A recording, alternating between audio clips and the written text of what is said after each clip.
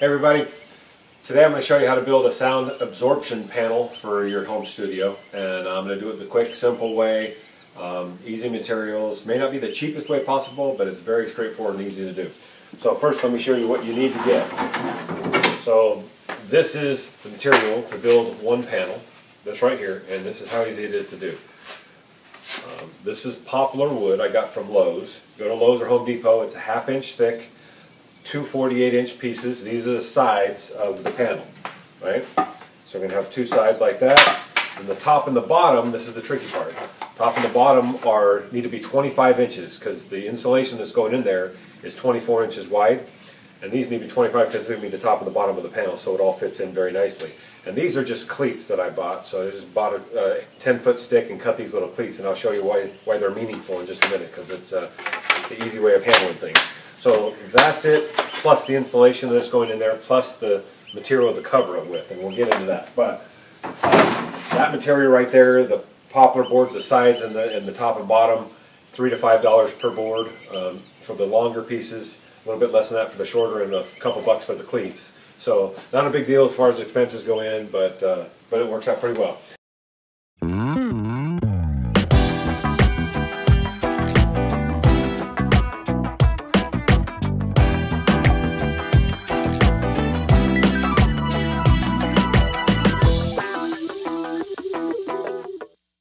Alright, we're going back to the lumber section.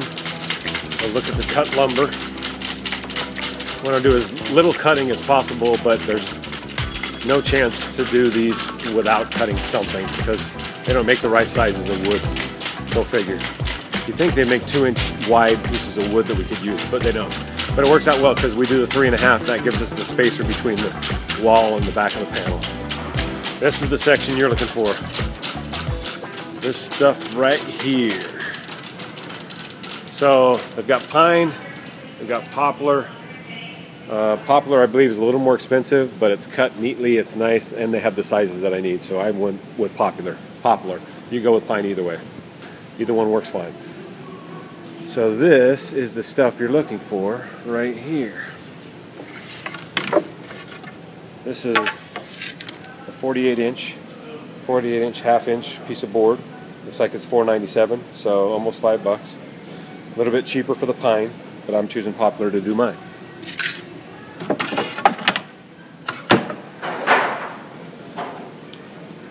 These are the pieces. They're a 1/2 inch that we use as the cleats.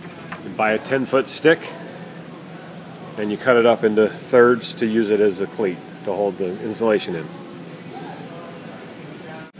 So when you look at the pine board's the same size, or $3.97, so it's $3.47. So you save $1.50 by going with pine instead of poplar. Save a little bit of money, which is fine. But I don't think they had all the sizes that I need, so I just went with the poplar. So you can save a little bit of money there. Same idea with the cleats. You can do that in pine as well. This is what it would look like. So this is what it looks like when you're done. You put it together, and all I did was staple it. Some people screw it and put screws in there. I found that 3 staples in each side hold very well. I tried to tear one apart, and it's tough to get apart. So I've just got 3 staples in each of those in the side. So you put the box together, and you'll notice how the cleats work. The cleat is flush here, and then what it leaves is an exact 2-inch gap right here. And what happens is when I now lay the insulation in, it lays on top of this cleat, and then it gives me a 1.5 inch barrier between the wall, where this touches the wall, and the actual insulation. So the sound has a little barrier between there and the wall. So it works out well that way. Other people will tell you, well, you can mount them 2 inches off the wall, so they're not really touching the wall. This gives you the same effect, but easier to do and easier to put together that way. And this is one that's complete minus the material over the top of it, which is includes the insulation. So this is the sound absorption material. This is, and I'll put a link for where I got this and what this is up here. And then you'll notice back here is the 1.5 inch gap between where it hangs on the wall and the actual material. So that's what it looks like when it's all done. It takes just a few minutes to put them together, and I'm going to show you how to do it. Okay, here we go. Put the first one together from scratch. A couple of things to note here. Again, this 48-inch board I bought from Lowe's as is, didn't have to do anything to it. The 25-inch board, they have the 24-inch board they'll sell. but they don't have, the next one up is 36. So I bought the 36-inch boards for the top and bottom, had to cut them down to 25 inches so that it can match perfectly. So let me show you how to put one of these together. Step one is I'm going to use a little bit of glue just to make it a little more sturdy. So I'm going to glue the top of this.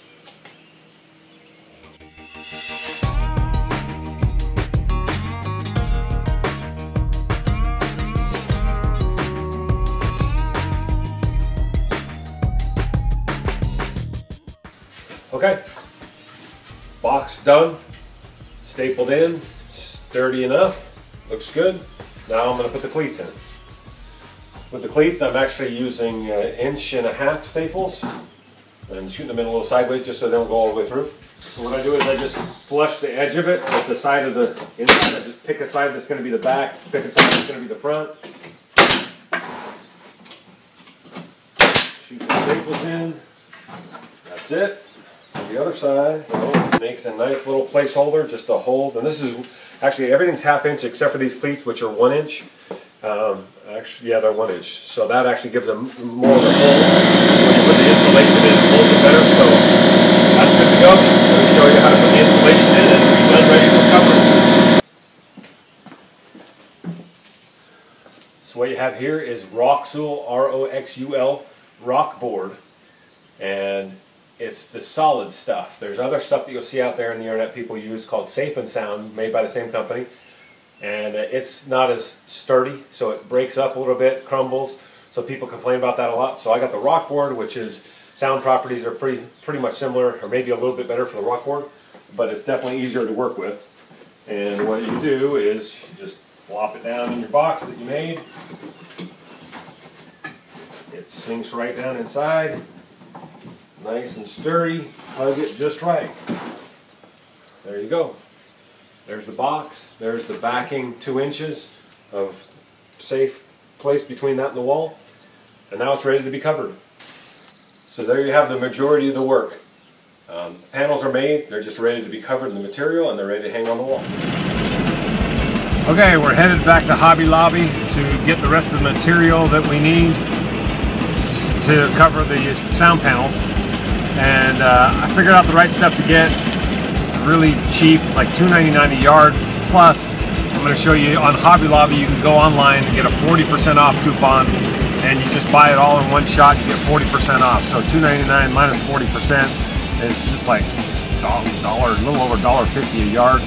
So it's really cheap that way, and it's almost like it's a black material. It's just like a bed sheet material. It's black bed sheet looking stuff, but it looks really good when you're done with it. The panels look great, so I'll show you what it looks like, and I'll take a picture of what it is at the store in case you want to use this. There's lots of other options, but it's just a question of what you want it to look like and what material you want to use and what color and all that. So here we go to Hobby Lobby.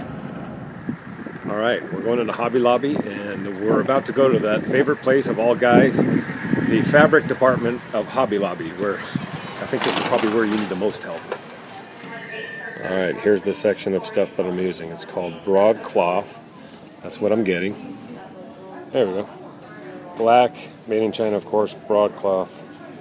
45 inches wide, and then we're going to order enough feet or yards to do what we need. It's $2.99 a yard minus 40%. Okay, so Hobby Lobby's done, and for 26 bucks I got enough material to cover 8 panels.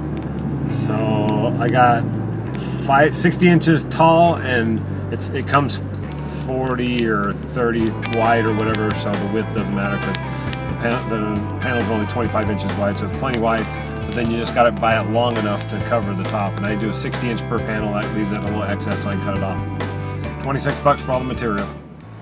Okay, now to cover these puppies up, we're going to do 2 things. This is the back that we don't care that much about, so we're going to just cover the back with a piece of fabric. Just put a square piece on the back, staple it on, be done with that. And then we flip it over and put it face down on the fabric that we want to look good, and then we wrap it around, pull it tight, and staple it all the way around. And then we've got a completely enclosed black fabric covered sound absorption panel. So here's how we do that. Here's the fabric that we bought at Hobby Lobby, and you'll see it just kind of feels like a sheet, a black sheet, bed sheet, but it's good material. It's perfect for covering these up, and they make it look really good. So a couple of sizes. Back piece of fabric, this thing's 48 inches tall. Actually 49 inches tall with the wood thickness. So cut about 50 inches, 51 inches or so, just so you got enough, and then cut off the excess. And then that's for the back, but on the front, when you do it on the front side and wrap it around, you're going to need about 60 inches. That way you got enough to wrap around, staple it, and take the excess off.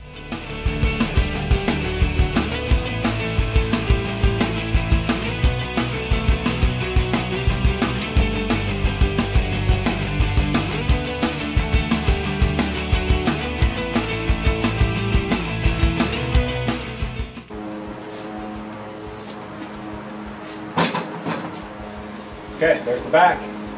Looks good, fine, doesn't have to look fancy because it's not going to, you're not going to see it anyway, and we're going to cover it all up with the front side.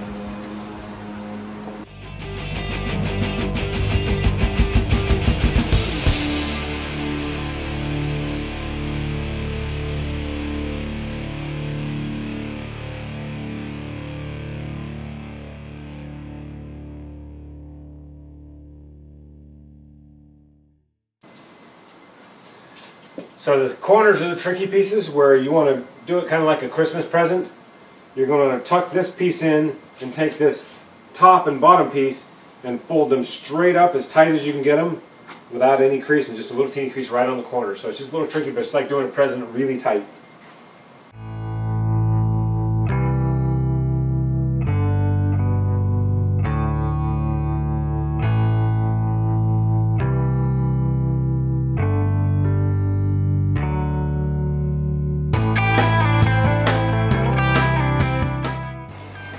Last step of making it, cut off the excess, and then the only thing left to do is to get one of the wire hangers, screw it in on both sides here, and let the wire hang down so I can hang it on the wall.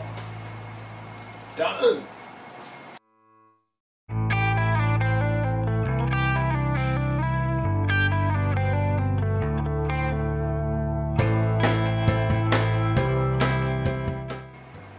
Panel complete.